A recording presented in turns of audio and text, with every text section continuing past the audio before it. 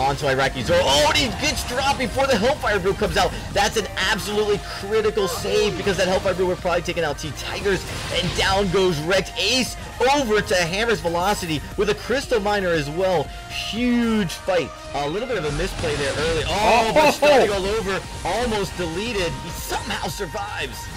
They're going to root it. Oh, double root, and that's actually going to be Fonzie killed on up first blood. It goes over to Hammers, and they're not looking done here. They want to go for more. A second, all kills going over to Chicken. Now stay in this lane. One shot, one kill. Wow.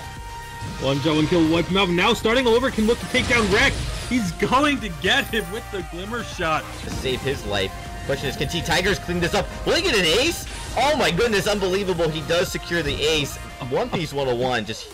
There, Xenotech down, Iraqi Zoro down, wrecked down, and that is going to be game number 1 going the way. Looking to try to get in onto Iraqi Zoro. Will they get the kill? They will. The Fountain just gets purchased and used right at the right time for Chicken to use it and keep starting all over alive.